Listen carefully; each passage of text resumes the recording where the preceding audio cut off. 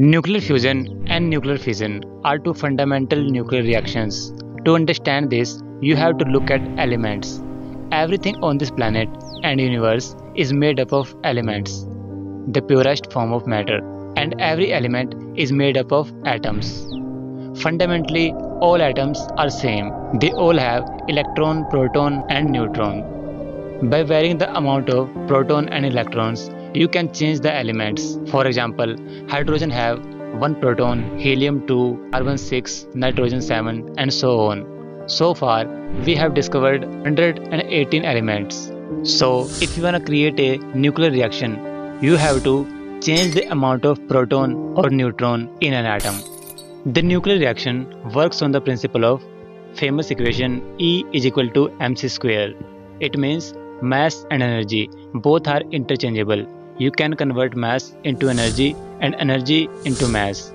So, if you take an atom and break it into two, you will have two different atoms with different number of protons and neutrons. This is known as nuclear fission. The lost mass get converted into energy. On the other hand, nuclear fusion is totally different. If you take two smaller atoms and combine them, you will get one atom with higher number of protons and neutrons compared to both smaller atoms. This is known as nuclear fusion. For example, if you take hydrogen atoms and combine them, you will get helium atom. The same process is utilized by our sun. Our sun constantly converts hydrogen into helium, and in this process, a small portion of mass always get converted into energy that we receive in the form of heat and light.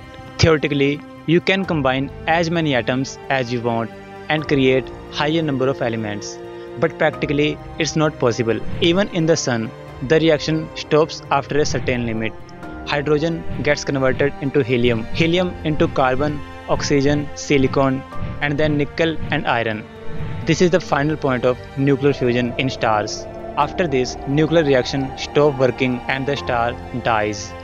If the star is massive enough, then it will become a neutron star, the most magnetic thing in the universe.